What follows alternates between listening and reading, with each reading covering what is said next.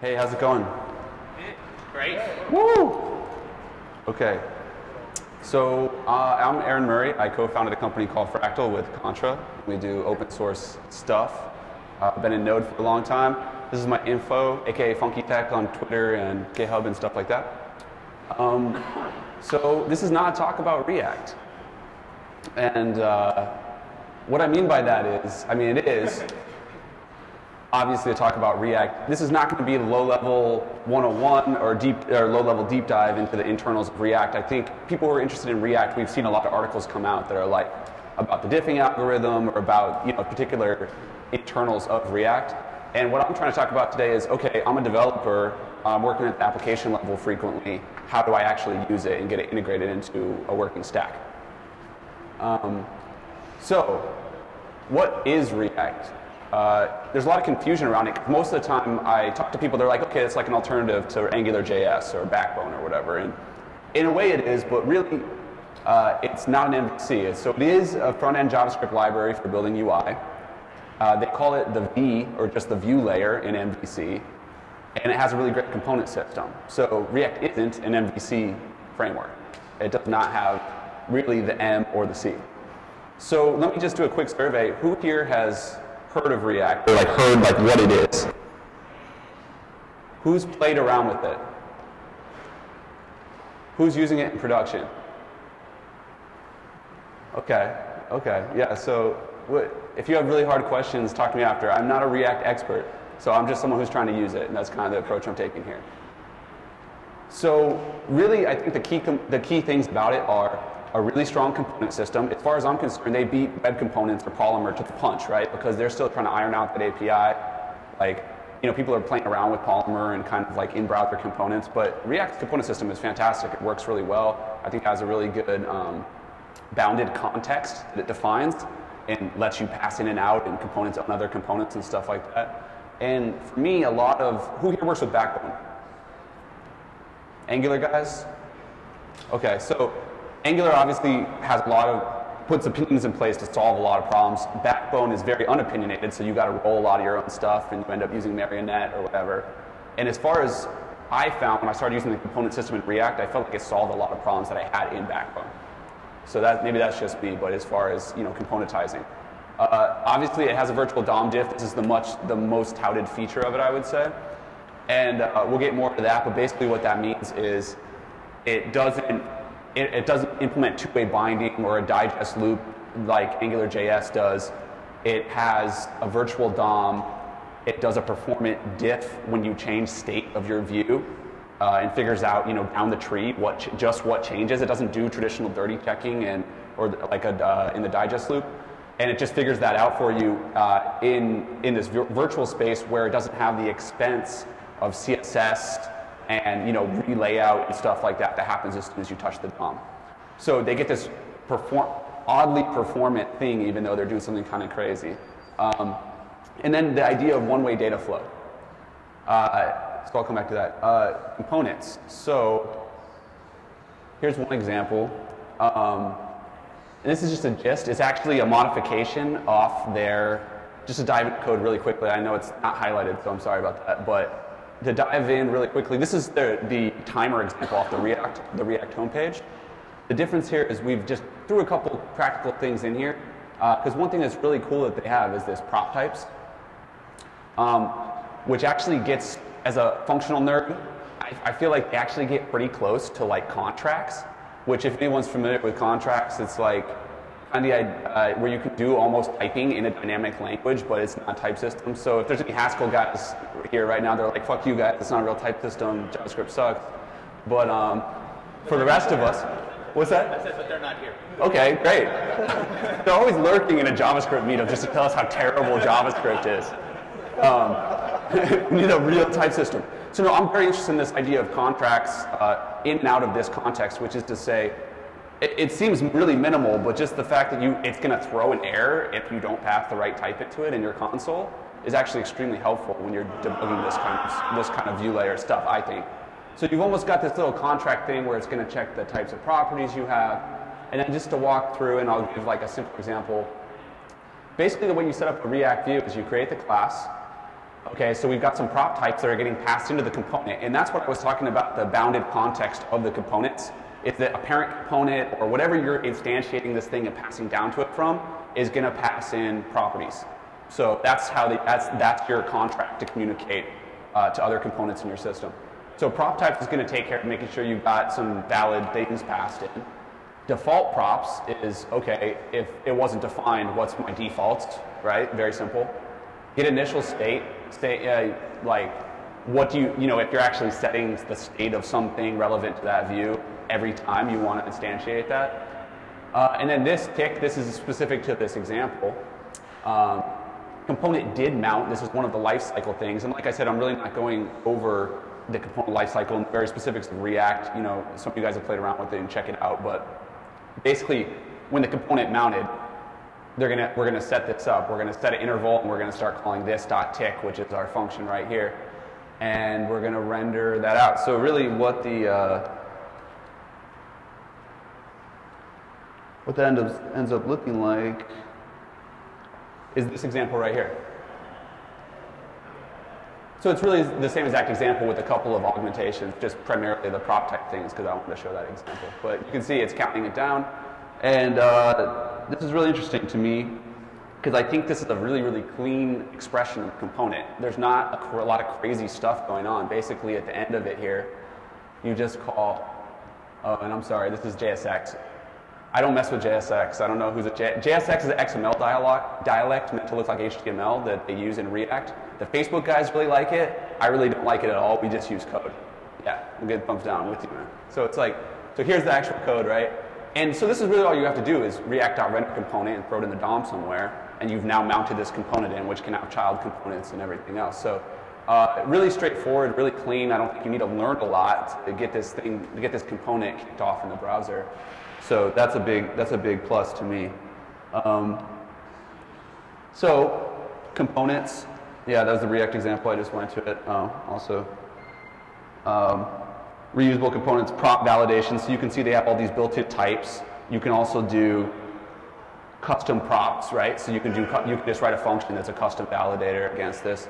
So I think this is particularly useful. So functional Kool-Aid, I'm drinking it. Who self-identifies as a functional-leaning JavaScript programmer? All right, nice, LA. So, I mean, what are we talking about, the functional stuff in here? So, what is this? So, why is it performant, the diff? They batch DOM read and write operations.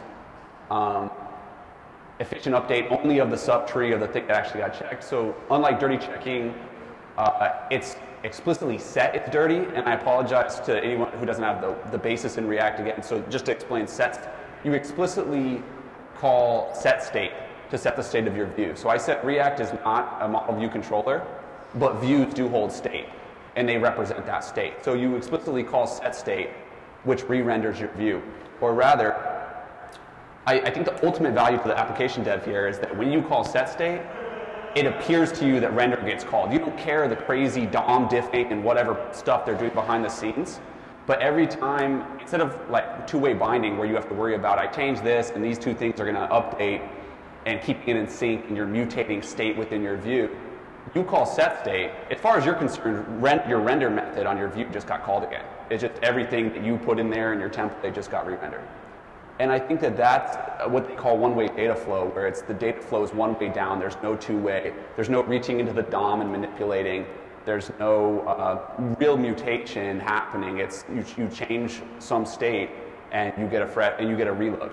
So it's actually really easy to reason about and really easy to build because you represent the state in such a way in your template, in your view, that when you call set state, it just gets re-triggered again. So if you add something to an array, to a collection, it's just going to get triggered. Your render is going to get triggered again, and now that new thing is going to be there in your view, right? And you didn't do anything to that. You didn't have to worry about any kind of back and forth. It just happened. So I think, so it's like, cool, this all sounds really great. Let's build an app. So the question is, well, okay, what do you do? If we've got the V, what's the next step, right? So enter Flux. Flux is not a framework. It's an application architecture that Facebook touts. So I just wanted to touch on this really quick.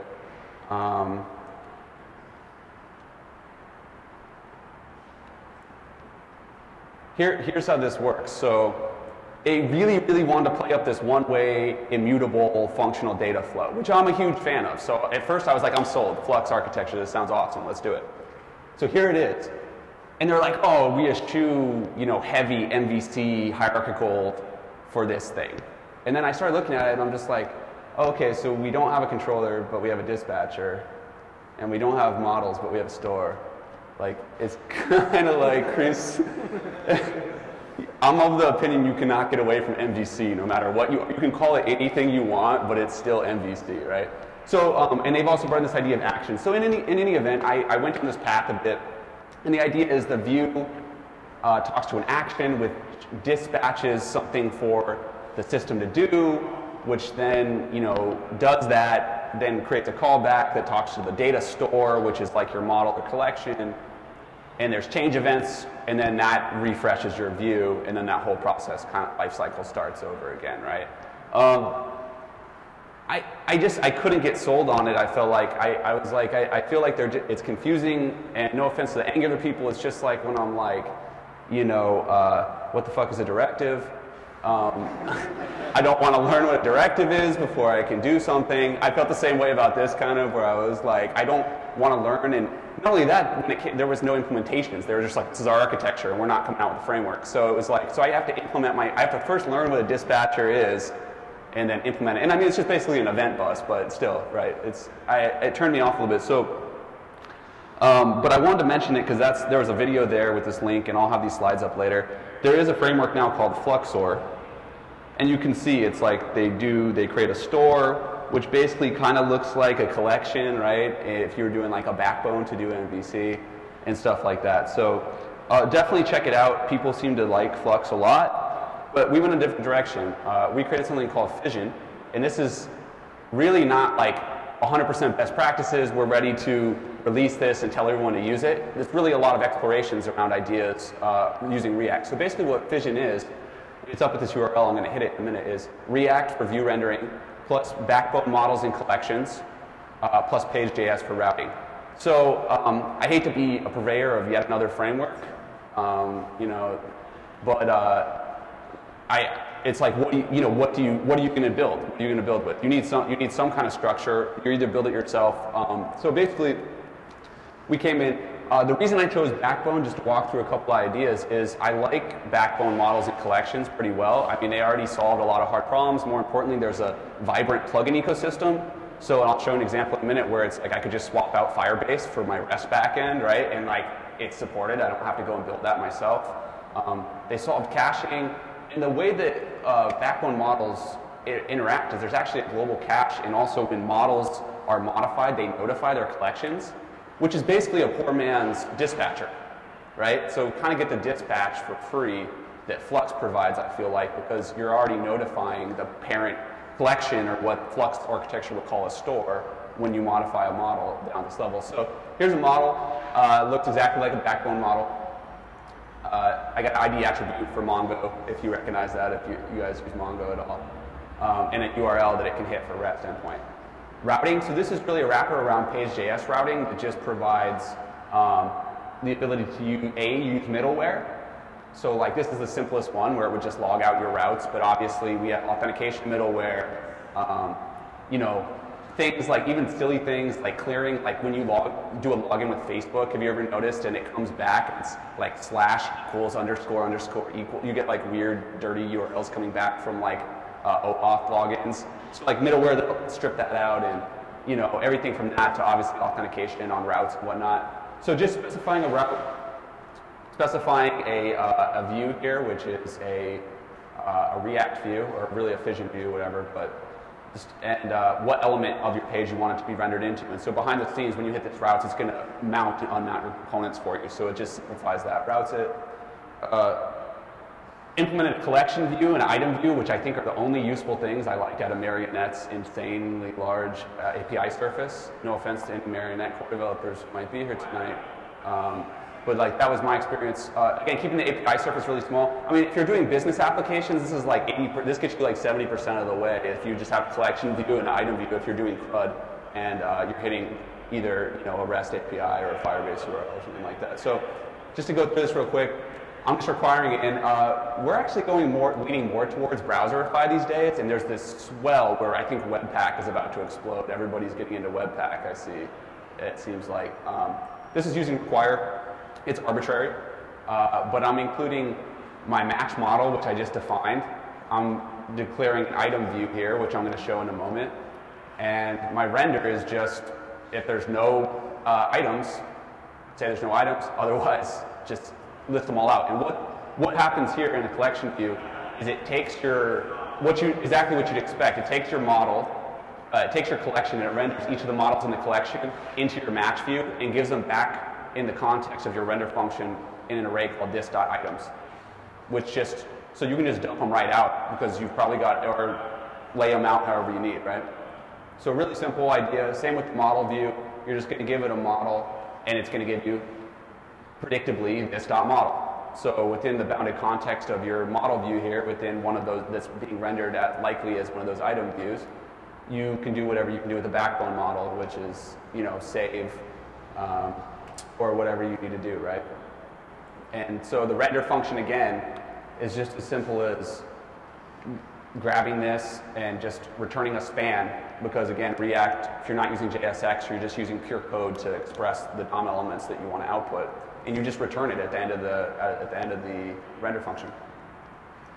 So, any questions, by the way, right now, like, why are you doing this? This is so terrible. Flux. Okay, cool. Testing. So I think like a really interesting thing they've got going here, the text utilities. They have a good set of text utilities. Render into document, for example. You can just mount your node in your testing environment and do that. I'm actually experimenting with, and I think I put a link to it, using Domino, which is like JS DOM, but it's supposed to be more performant, so that you don't need to use Phantom.js or run in a browser environment to be able to test stuff on the command line. I'm pretty close to having that working, so that's cool. I just think it'll be really lightweight. But what's really great is it's got this simulate events. So basically, once you get this thing mounted, you can they've got a whole testing utility suite to simulate clicks or whatever other events you want to mess with, mock out components. And I think they put actually a good amount of thought into this, into their testing utilities, which is always really nice to have from the library when they're trying to help you test. Because you're usually fighting against front-end libraries, I find, trying to test. Except for, yeah, Angular also a good. I think part of the reason Angular has gotten so popular is serious people said, wow, they really considered testing as a first-class citizen and dependency injection so that we can, do this without, it being a complete and total nightmare and spinning up headless browsers and stuff like all the time and stuff like that. So, yeah, here's my example. It's totally not working totally because there's like some tweaks and hacks you have to do, but getting close to using Domino within a Mocha test here, and I apologize for the CoffeeScript. I know some people's eyes are probably burning. No? CoffeeScript fans here tonight? What? I love you, LA. This is awesome, man. I was so afraid. Like, I had a bunch of examples in CoffeeScript, and I was like, I gotta rewrite all these in JavaScript for my talks so people don't just completely lose their shit and like not pay attention to anything I'm saying because they're just like, this guy put CoffeeScript on my screen. Like, I can't even handle this. Dude, amazing. So I was totally ready to be like totally apologist for former CoffeeScript. But so basically, yeah, this idea that you can create Domino, I think this is interesting to me. I'm kind of like mocking out then with Domino the window, the global document and window objects, and then being able to use the test utils.render into document my React view here, my Fission view, and be able to trigger, mock other components, trigger events and things like that, and check that all in the CLI. That's really attractive to me to keep my unit test suite like humming really lightweight. So that's pretty cool. And then here's actually an example of a test.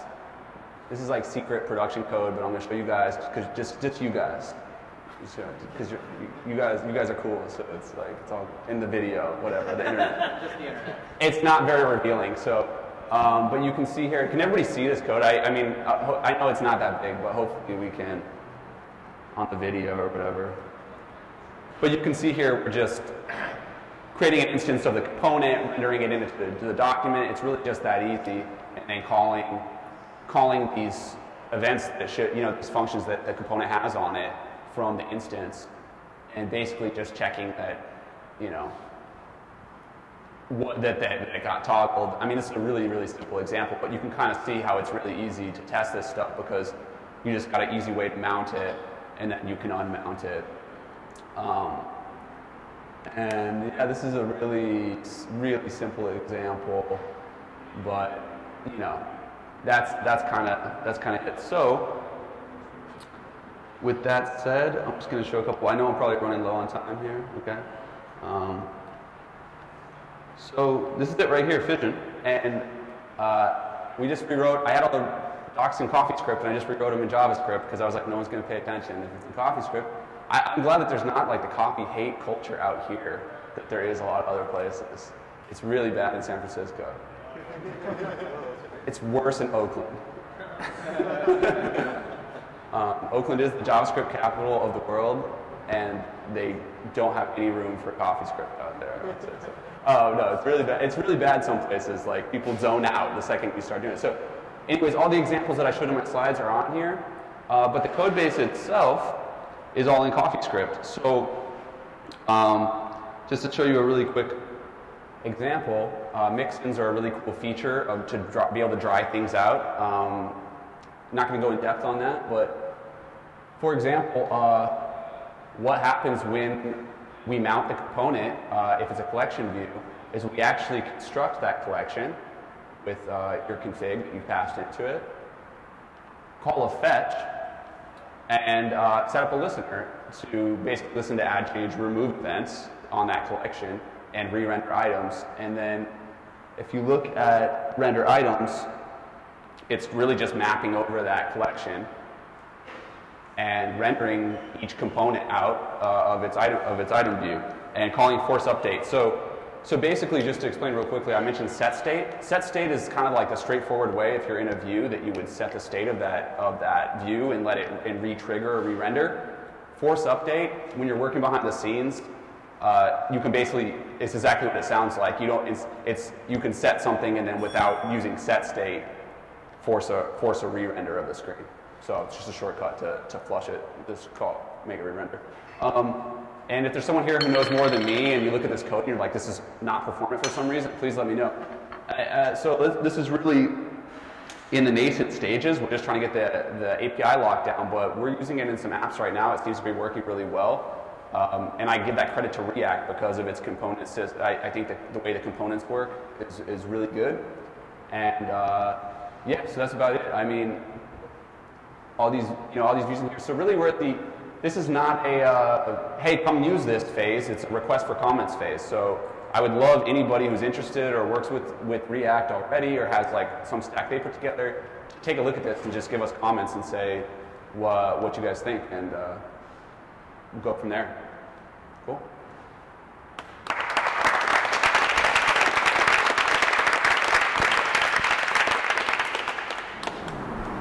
Is there a server-side component to this, or is it all client-side right now? This framework, it's completely client-side. Are you thinking about server-side rendering with React also, or not? I'd say it's out of scope for this. Is it? Okay. I mean, maybe it's not. Like, I just haven't really thought about it. So, like, if you have a use case where it might be helpful to do that, and you think I would love to support that if it fits. React is nice because you can run it on the server side, and like, it's because I'm using React on the server side too, but like spit out so like. Yeah. Yeah, it's just curious. Well, I would love any comments, any thoughts you have on how we could make this, if this would be useful on the server side. Just because that's not my use case, I really haven't given any thought to it. But so I can't really say if I think it's a good or a bad fit. So since you have that use case, I would say take a look at it and tell me if you think it could help, and I'd be happy to support it if it would be at all helpful to you. So. SEO, you said? Yeah, because like you want like Google to be able to see your content, right? So that's why server-side renders are super valid use case. For us, the kind of stuff we build a lot of super SPA, like interactive apps that don't have a lot of SEO need. So I haven't really gotten into it. You can do like the single page application that also has SEO. That's what React. Sure. You mean when the search engine crawls, you just figure that render it on the server side and serve it text. Yeah, you serve it content rich. Yeah. Yeah, I think that's a good use case. I just haven't had that use case recently since we've been doing this stuff. So, yeah. And just here's an example too. So this, with a plugin that I'm going to release like as soon as I can push it up, is you could just give this a Firebase URL instead of a REST URL, and it would just work. So it just uses Backfire, which is Firebase's officially supported Backbone plugin. And so I really like that's really like where that decision came from to support Backbone, is the idea that you could just swap between REST or Firebase or local storage or whatever, and you don't have to write a whole new thing for that. So, any questions? So previously you would have used Backbone views? Yeah. So when you swap the Backbone views for React.js, was that relatively painless? Like, are there any issues between React and Backbone models of collection? I would say, yeah, there's not any issues between using Backbone collections and models with React. I think it works really well.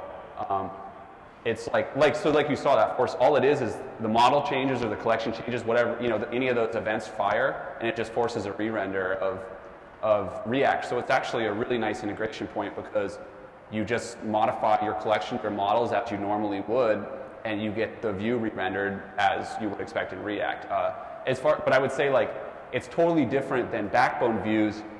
Like, I mean, it looks fairly similar, but the way you're thinking about it with that one-way data flow versus Backbone, I think the way you would architecture your application is a lot different in a Backbone application versus this. So, but the collections, like I said, it's almost a poor man's dispatcher, because it's just like, hey, this data changed in this model, notify my parent collection, notify that view that it's bound to, and refresh it. So it fits pretty seamlessly. What else? Okay. Give it up.